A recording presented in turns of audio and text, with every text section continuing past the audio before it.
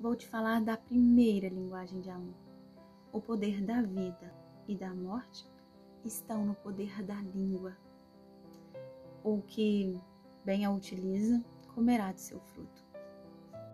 Você precisa entender que palavras de afirmação são poderosos transmissores de amor. E palavras podem edificar muito a vida do seu cônjuge. Se essa for a primeira linguagem de amor do seu cônjuge, saiba que as palavras serão o combustível para encher o tanque de amor dela. Elogios, palavras de afirmação, recadinhos com palavras que elevem, recadinhos com palavras que façam essa pessoa se sentir amada. É como se ela recebesse um prêmio.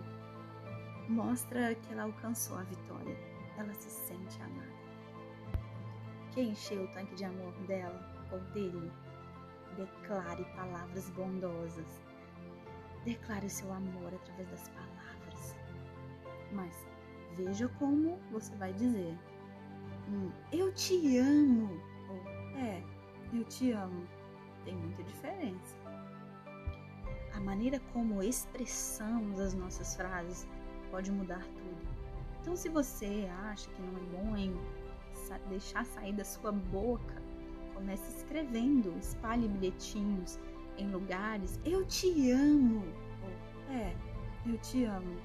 Tem muita diferença. Quer encher o tanque de amor dela ou dele? Declare palavras bondosas. Declare seu amor através das palavras. Mas veja como você vai dizer. Se você tiver de fato decidida a encher o tanque de amor do seu cônjuge, tire a vergonha e o orgulho para você elogiar.